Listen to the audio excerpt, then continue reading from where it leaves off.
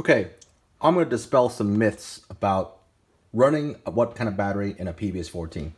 This is a PVS-14 single AA power supply, right? A lot of people online say don't use anything other than alkalines, but you're better to run lithiums. Okay, well, let's think about that. Back in the 90s, lithium AA's did not exist, and yet these things have been around since the 90s. So while lithium technology is better, right, is it really necessary? I'm more curious if you can run rechargeables.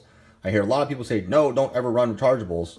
And I need to talk to people who have they experienced bad things with rechargeables? I don't know.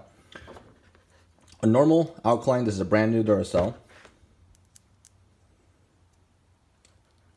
Oh, whoops, I'm in wrong mode. Okay, brand new battery.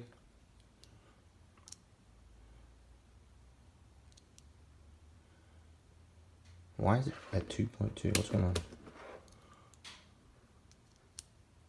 There we go. 1.62 volts. This is a freshly charged Duracell. 1.4. A little bit higher than it says it's rated for 1.2. And a loop, which is also, I think, yeah, 1.2 volts. But according to this meter, it's 1.37. Okay. Now, what does it do in here? Night vision tubes don't actually want 1.2 or 1.5 volts. They want 3 volts. And this power supply doubles it, or I don't know what you call it. I'm not an electrical engineer. Okay, you can see the little LED. I turned the IR LED on.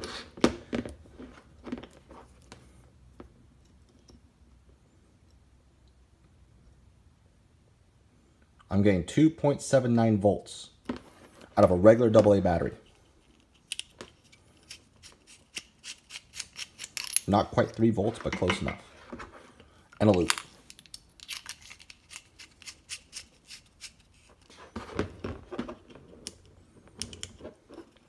Right, it's got power, LED turned on.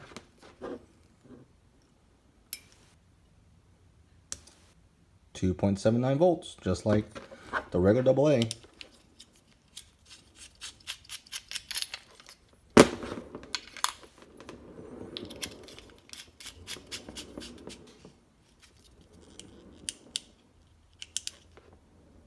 Turns on.